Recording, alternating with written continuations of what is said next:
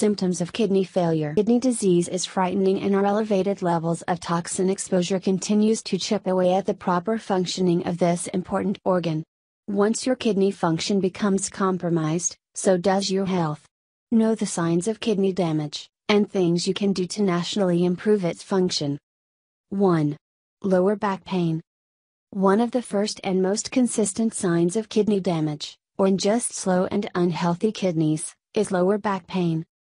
Sometimes it's only on one side, which occurs if someone sleeps on only one side, and this will be the side the kidney is having more problems with due to gravity. But in most cases, at least shortly after it's on one side only, the pain will move to both sides. 2. Rashes, itching, and dryness. Kidneys help remove wastes from the bloodstream, so when they fail, the buildup of wastes in your blood can cause rashes, severe itching, and dryness. This is often an early sign of kidney damage, and should be taken seriously. Avoid the temptation to treat it with topical creams, which does nothing to rectify the actual problem. 3. Changes in urinary function. Since kidneys make urine, when they are failing, your urinary patterns may change. Some examples of this change include: urine may be foamy or bubbly. You may start getting up more in the night to urinate. You may urinate more often, or in greater amounts than usual, with pale urine. You may urinate less often, or in smaller amounts than usual, with dark-colored urine.